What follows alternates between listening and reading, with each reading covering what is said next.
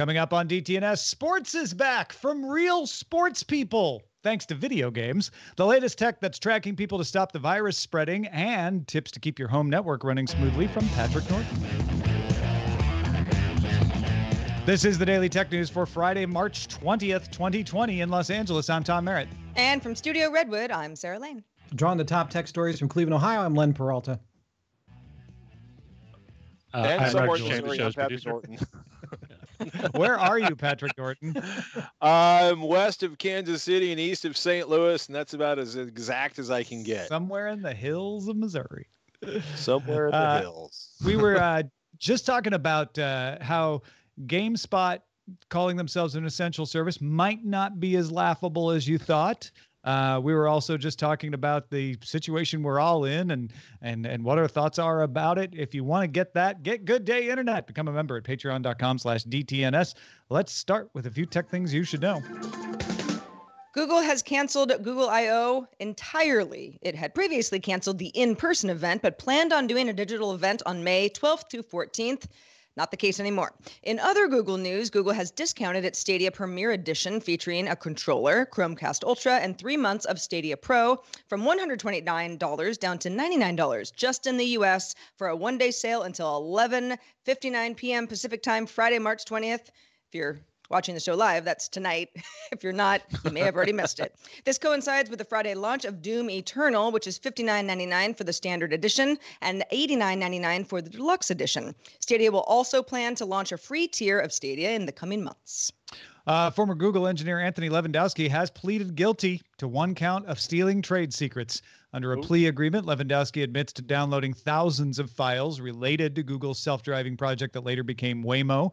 Then Lewandowski launched Otto, a self-driving truck company that was bought by Uber, and Waymo later sued Uber over the trade secret theft. Lewandowski now faces a prison sentence of between 24 and 30 months. Waymo has suspended all of its self-driving services in Arizona until at least April 7th. Only its fully autonomous cars had been left in operation, but even those will now be shut down.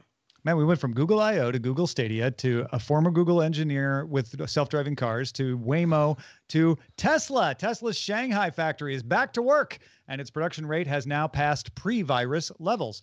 Tesla also announced Thursday it will transition to minimum basic operations at its plant in Fremont, California, starting March 24th. That's the one it had been resisting cutting back on. Tesla CEO Elon Musk had said his factory could produce ventilators if needed. UK-based Formula One teams, their engine manufacturers and technology arms are all working with the United Kingdom to help manufacture ventilators there.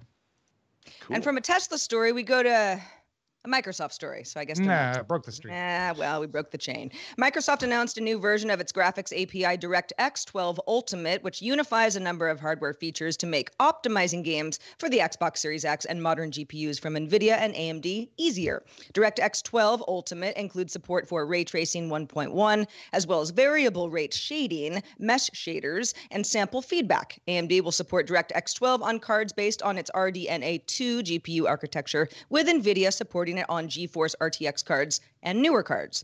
DirectX 12 Ultimate will be released later this year. From games to games, though, the Game Developers Conference has been rescheduled for August 4th through the 6th at Moscone Center in San Francisco. GDC Summer will feature technical content, new series of microtalks and fireside chats, as well as career development sessions. And you may have a new phone by then. HMD Global announced the Nokia 8.3 5G, its first 5G-enabled device, and the first of any 5G device to support all 5G bands in all countries worldwide. The Nokia 8.3 5G goes on sale this summer for €599 for the 6 gig model and $649 for the 8 gig model. All right, let's talk a little bit about listening to music. You'd think maybe with a lot of more people staying home, more people would be listening to music, and you'd be wrong. Quartz notes that Italy's Spotify users averaged 18.3 million total streams of the top 200 songs per day in February 2019. But since a national quarantine was announced March 9th, total streams of the top 200 songs have not topped 14.4 million. That's just under 4 million less. There was a 23% drop between March 3rd and March 17th. In the United States, total Spotify streams of the top 200s fell to 77 million on March 17th, the lowest total so far this year. UK, France, and Spain have also seen drops. Now, maybe that when you're shut inside, you just go for less popular songs, flattening the curve, if you will. But it does seem like maybe people just don't listen to as much music right now because they're not in those situations. Yeah, it's the commuting has dropped. People are maybe going on fewer outdoor exercise, long form stuff where you listen to music. Definitely the case with me. I don't, not for any good reason, but I don't listen to a lot of streaming music at home, but I do when I'm out and about. So my own use has gone down quite a bit. I'm just waiting for the surge on like Leonard Cohen playlists or, semi-depressed folksy songwriters you forgot how much you liked until you were really depressed about not being able to leave your house. Like there's going to be these surge in playlists nobody's ever heard of. We have seen an extreme spike in Everybody Knows, which we on Spotify. Yeah. I do think this is an interesting thing because you would think like, oh, more people with more time maybe means more music, but they're doing other things. They're watching video, playing video games. And the music is, like you say, Sarah, for going outside and hanging out, which fewer people are doing, or in your car when you're driving to work, which fewer people are doing. So, yeah. Bloomberg's Mark Gurman and Debbie Wu's sources say that Apple's 5G iPhone models are still on schedule to ship this fall. Mass production is reportedly not set to begin until May. Assembly factories run by Foxconn in China hope to be fully operating by the end of March, but sources say not all operations may get up to normal speed for another month as the flow of components to assemble is still slow. The iPhone release timeline could also slip if Apple isn't able to send full teams of engineers to Chinese factories to finalize designs and resolve issues. China's Xiaomi resumed operations for more than 80% of its supply chain as of Thursday. Xiaomi had also reopened more than 1,000 stores in China, and it plans to launch the Red K90 Pro on March 24th. Well, this is good news overall that these factories are coming back online. It's interesting news that Gurman and Wu have sources saying, yeah, we think the iPhone will ship. We think we'll be out of this by then. And if all factors, are as we expect, it shouldn't be a problem. But I want to know when those engineers can get to China the latest for them to sign off on things, because there is no chance that engineers from California are going to fly to China anytime soon. Yeah. And if for some reason they can't get there, do things slip through the cracks, or do we just get dates pushed out? I would hope the latter. I don't. If I can jump in for a second, I think a company that's got $100 billion or $150 billion squirreled away can probably figure out a way to get engineers to China if they need to. Is it about money, or is it about just China saying, no, we're not letting you in? That's where the I suspect I feel like with the kind of money we're talking about here, because Foxconn was saying like, okay, there's been like one group is basically tracking wait times on phones. So like, okay, and their judge was that Foxconn appeared to be completely back online, given that the reduction in the time it was taking to deliver phones, right? That the parts availability was back up again and phone availability was back up again. But I think there's so much money at stake here, and Apple has such a relationship with so many heavy players in China. I feel like if they needed to get a half dozen engineers over there, they'd figure out a way to get a half dozen engineers over there. That also may be my utter belief that capitalism figures out a way to pay for what it wants. Unless China wants Apple to not be as popular for some other reason. But well, also really quick. That's tinfoil hat stuff.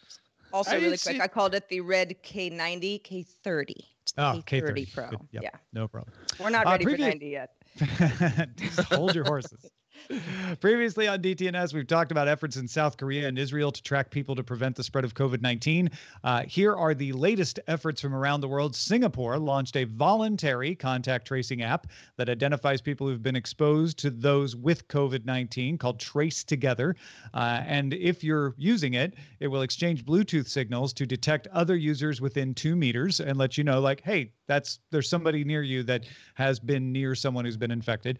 Users voluntarily voluntarily send their logs when requested by the health ministry. The data is all kept on the device, so you have to avowedly send it. But apparently people are willing to do that in large numbers.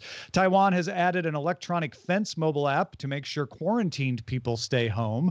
Police and local officials are alerted if the phone leaves the area or is turned off.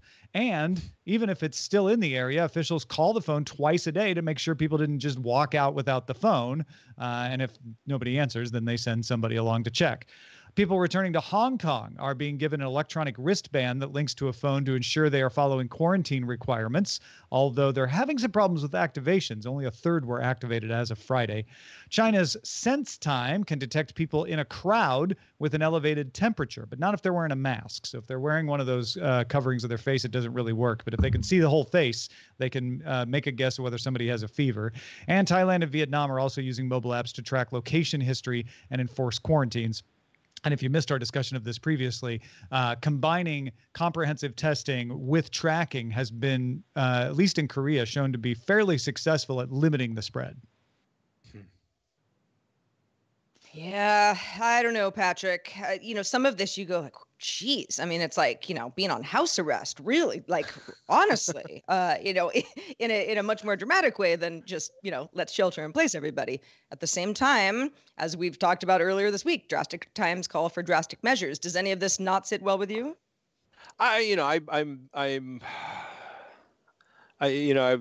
this point, I think my biggest concern has been watching what people buy when they're ripping through the store shelves, trying to stock up for being locked in their houses, and B, I was in a big sporting goods store picking up something for my son's birthday because we wanted to pick it up before maybe all the stores were locked down for the duration.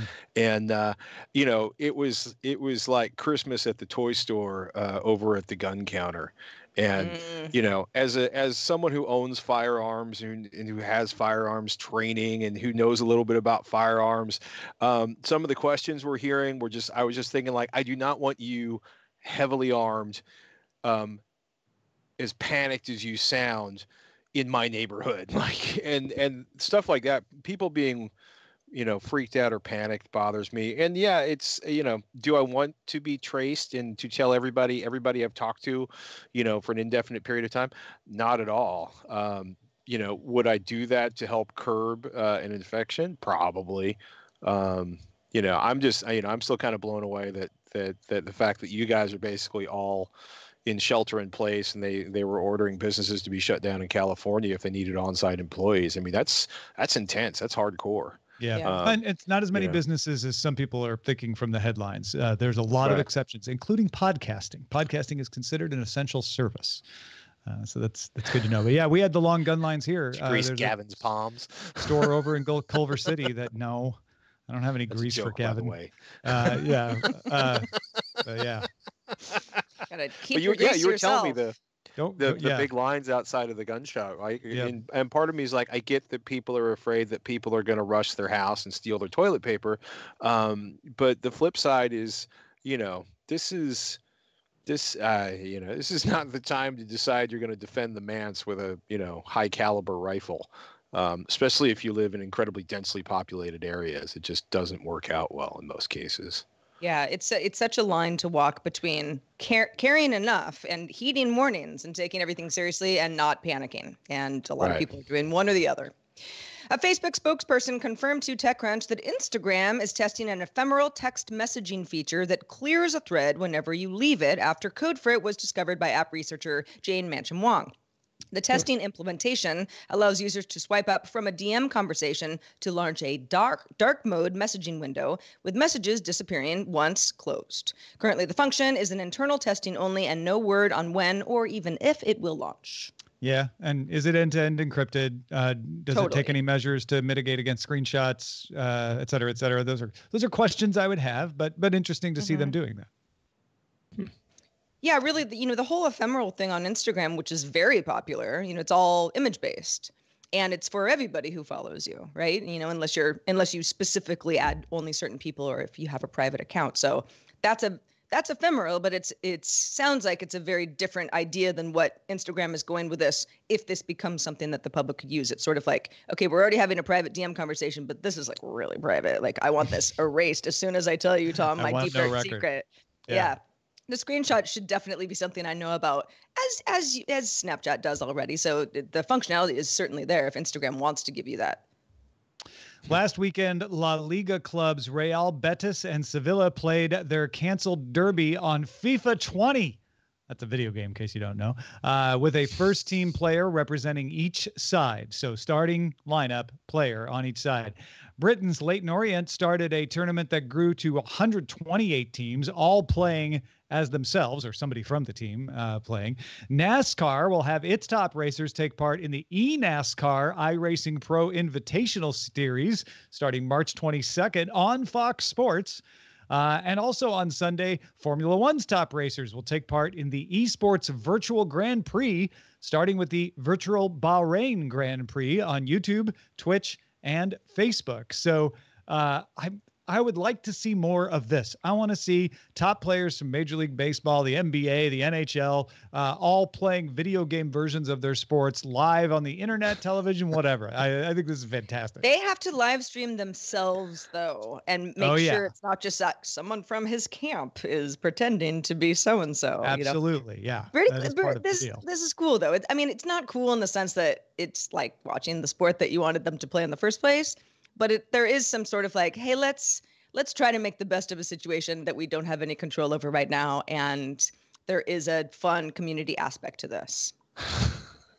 I don't know. I'm trying to be. I'm trying to. You're trying to be sports ball positive. And you're looking at the bright things, and it's filling time. I'm just laughing because I'm thinking about some of the people I know that play video games who are like super, like Tom. They're gracious, they're well spoken, they make puns, and they start playing a video game, and it's like listening to drunken sailors, trying to figure out who can curse worse than. That's only when I play Animal Crossing, though. I remember that day with the Bejeweled tournament, man. Before we get off this topic, though, we do have to acknowledge that these are professional sports players, organizers, broadcasters treating esports as sports. That has been a controversy. That has been a point of contention with some people there. Not all of them. A lot of professional sports people involved in professional sports have been very respectful of esports, but there's a little schadenfreude out there right now that the pro sports people have to live in the esports world right now, especially after some of the things that have been said about esports over the years. So we had to acknowledge that. Hey, folks, if you want to get all the tech headlines each day in about 5 minutes, be sure to subscribe to dailytechheadlines.com. Networks, man. As we said, thank your sysadmin, thank your network professionals. It is not easy to keep these things running right now. A lot of efforts going into this. Following discussions with EU Commissioner Terry Breton, Amazon and YouTube have now joined Netflix's commitment to reduce internet bandwidth usage in Europe. Amazon will reduce its Prime Video streaming bit rates. YouTube says it will switch all traffic in the EU to standard definition by default. Meanwhile, here in the United States, Dish Networks is letting Verizon, AT&T, and T-Mobile use some of its spectrum to increase their LTE capacity. T-Mobile also got permission to use spectrum from Comcast, New Level, and a few other companies for 60 days. Verizon got permission from the FCC to borrow spectrum from North Star and SNR. The FCC granted U.S. Cellular additional spectrum. AT&T has suspended stock buybacks in part to invest in its network infrastructure. And that's just the network providers. Once that internet gets into your house, you may have your own networking problems, your own problems with people using it because you got more people in your house than usual. You doing higher bandwidth activities like streaming and Netflix. So, Patrick, what do we do if all the folks staying home are killing your ability to stream The Witcher? It's all about The Witcher. Well, part of this is one of the things to think about is right. We already know, as you mentioned, Europe's been hit. Netflix has basically the EU was like, Netflix only stream in SD, which is such a horrifying thought as a video geek. But they squeezed the knobs and got their bandwidth down 25%. I think a lot of people don't realize just exactly how much video is consumed on a normal day and what a huge percentage of overall network traffic that is. And then a situation like this, the Netflix viewings over the top, things like video, like the people have been tracking some of the stuff, like in Italy, for example, and like certain activities are up like 70%, 200% over normal. And so one of the things you want to realize is that, yes, the internet is as more people shelter in place, as more people, go in and hide for the duration, the networks are going to get stressed, and we're going to learn a lot about that, right? I also just want to give a shout out. I've been fascinated that a lot of the carriers are like, we're not going to kill anybody's account because they can't pay if it's COVID related and a bunch of other stuff. They've been raising caps or eliminating caps. And like, as somebody who seems like, I feel like I've spent most of my adult life saying, rude, angry, but incredibly accurate things about, carriers and ISPs. It's like, oh, wow, isn't that nice of them? So isn't that nice of them? But one of the things, you want to do, right, is if you can't stream, right? Let's say, you're in a neighborhood in California and everybody's home and all 5 of their kids are home and their kids are home for college and Grammy's there and everybody else is stuffed into a building and they're all trying to stream whatever they want. There's only so much you can do if the internet's choked. And one of the things you can do is take advantage of Android and iOS applications for Netflix and Disney Plus and other things. Hey, you have the ability to download a lot of stuff to your phone locally, which can be really frustrating because you can't maybe watch it immediately. But if you let it sit in the background and let it download, you can watch it later, right? You of course can still purchase things from the iTunes Store, the Play Store, the Amazon Store. You can purchase videos and again have those download in drips and drabs and have those available. There are also still things like Blu-rays and DVDs. And if you're willing to venture out of your house to one of the rare places that still has a stock of them, picking up 3 or 4 seasons of your favorite show may get you through a few days without going completely insane if you can't stream. Inside your house, the big thing I would do is if you have like 4 children and 4 rooms and like 4 computers or 4 televisions going on, I would basically immediately either go to my router and start throttling the amount of bandwidth they could get, because most applications are smart enough to readjust the streaming resolution based on the available bandwidth, or 2, just go in and slam everybody's down to go into the Netflix setting on the app for their device and turn the settings out, or the Disney Plus or whatever that is, because all of these applications afford a fair amount of control over the quality of the video stream. Or, conversely, if you throttle down the bandwidth available to each individual in the house, the application will basically do the best with what it has. Can you notice the difference? Absolutely, especially if you're on a massive 4K television and you're enjoying your HDR experience. Not that there's that much HDR streaming. Will you notice if it gets throttled back to 720 or goodness help you 540? Yes, you will. Is it going to ruin things? Probably not. Is it better than, sitting around and talking to your family and playing games and interacting socially and trying to build a closer community? Absolutely. That's a joke, by the way. Thank you for smiling. Well, you're doing that while you're waiting for it to load because it was too high of a resolution and it got clogged, right? Yeah. We got an email from Chip in rainy Boston. It was saying a lot of the things you were talking about, Hulu, Disney Plus, Netflix, they all have download options.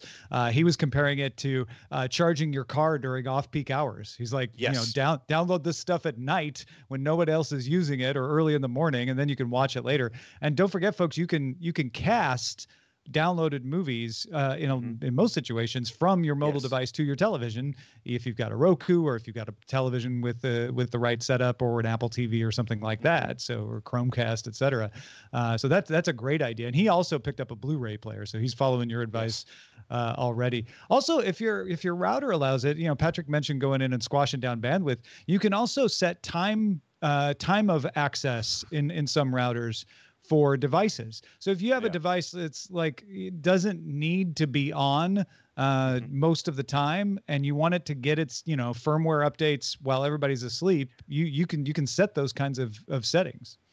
I'd like to add also, if as this drags on and people spend more and more time reading news reports or on Facebook, if you find one of your kids like up at 2 a.m. freaking out because they've been reading reports and they think everything's going to end, feel free to turn off their internet access, overnight, because nothing really puts a Facebook addict to sleep like not being able to get to Facebook in the wee small hours of the morning. Or that maybe that's a theory. Feels like I you're have. speaking from experience, are you? I'm thinking of an individual who I do not live with, but who lives with a friend of mine, and they found out that when the internet broke, the person actually got a full night of sleep. So yeah, you can target individual devices in that way as well. Yeah, just a thought.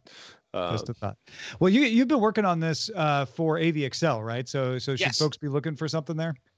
Yeah, actually, we just Robert Heron and I started re-recording new episodes of AVXL, and this Sunday we should have a new episode out where we're just going to be talking about some of your streaming options and why Robert and I own hundreds of Blu-rays and some of the other options and some of our favorite series to watch when you suddenly find yourself with a lot more time than you're used to having. Yeah. So if you want more details on managing your network and more options for lots of that kind of thing, check that out. Join the conversation as well in our Discord. You can share good tips there. It's a great place to do it. You can join by linking to a Patreon account at patreon.com/DTNS. Yeah, man, Discord's been hopping this week. I got to say, there's lots of good stuff going on in there. Let's Silver check lining out the mailbag. Dan had a couple recommendation based on Tom's most recent editor's desk. Dan says, I've subscribed to The Flip Side. I've been very happy with it. It covers big headlines and then cites a summary as well as snippets from reputable news sources from both the left and the right side of the political spectrum. In doing so, I'm able to parse through the partisan language and see what the real story is. Additionally, check out the new paper, which aggregates news articles, not just political ones, and presents them in an easy-to-read format without clickbait headlines. I like being able to read through the big issues each day without hearing Chicken Little screaming that the sky is falling simply because a president sneezed. Dan goes on to say, love your work. As a result, count me in to help out the other listeners. I've bumped up my pledge to the GDI Master tier for at least the next few months to help mitigate those who might be struggling these days. Thanks, Dan. Yeah, thank you, Dan. Appreciate that. Super cool. I'm not familiar with either of these links, so this is Dan's recommendation, but it sounds like really interesting stuff. And like Sarah said, if you are curious about that editor's desk, it's a feature that goes out to the patrons at the associate producer level, but I made this last one available to anybody. Just go to patreon.com/DTNS and anybody can get it. And it's just me going through 5 ways to help yourself from getting freaked out over the news, like how to not only use reliable sources, but taking breaks from the news and how to just make sure you're staying well informed without, just making yourself lose it over everything that's happening out there. So again, you can find that at our Patreon. Shout out to patrons at our Master and Grandmaster levels, including Mark Gibson, Dr. Carmine M. Bailey, and Mike McLaughlin. Let's check in with Len Peralta, who has been artisting in place in Cleveland. That's right. Next week, my bandwidth is going to be really tested as I will have 5 students here, 5 kids in varying ages from grade 2 all the way up to junior in college doing remote learning. I'm also going to be teaching 2 classes next week and also just working from home. And not to mention people who are just going to be streaming stuff. So it's going to be interesting to see how my bandwidth is affected. And this is sort of maybe my response to that. It's like, I don't know if I can handle the strain of streaming. Help. What can we do? So it'll be a big test. We'll see. We'll get through it. And I'm very, very glad that I updated my internet to 400 down, which just a couple months ago. So we're in good shape. We haven't had any big issues, but I guess we'll see once we really kick in. The drawing, folks, is a pipe of bandwidth spilling water all over Len's children, soaking them in bandwidth. It's almost like dream fulfillment there, it seems like. Exactly. And this is available at my online store, lenperaltastore.com. And hey, I know that things are tough, things are crazy. If you want to throw me a couple bucks over at patreon.com/Len, if you download this immediately, if you do that. So thank you so much for your support. Oh, hello. Oh, no, we're good. Let's say thanks to Patrick Norton for being with us and giving all those tips. Patrick, anything else to tell people about? Oh my goodness. Chill out. Deep cleansing breaths. Wash your hands. This too shall pass. All that kind of stuff. It's all good, people. avxl.com. And, if you, it occurs to me that I have been on Twitter and possibly forever, so I'll bounce back on Twitter, and I would love to hear, if you want to tweet at Patrick Norton, what your favorite, basically, series with lots of episodes that I can catch up on. Folks, we know it's hard times out there, and so there's lots of ways to support the show. If you can't afford to keep the Patreon going, just tell people about the show. Go leave us a review on iTunes. Tweet about it. Get people in the tent. As you heard, we have other people who are luckily able to cover you at this time. And if you are a patron, you can read up on resources you can use if your local school has closed because of COVID-19 in Roger's latest weekly column. Go check that out, patreon.com/DTNS. Our email address is feedback@dailytechnewsshow.com, and we are live Monday through Friday, 4:30 p.m. Eastern, 2030 UTC. Join us if you can, and find out more at dailytechnewsshow.com/live. I'm off on Monday. No big deal, but Rich Straffolino will be here alongside Sarah. They will see you then. This show is part of the Frog Pants Network. Get more at frogpants.com. Diamond Club hopes you have enjoyed this program.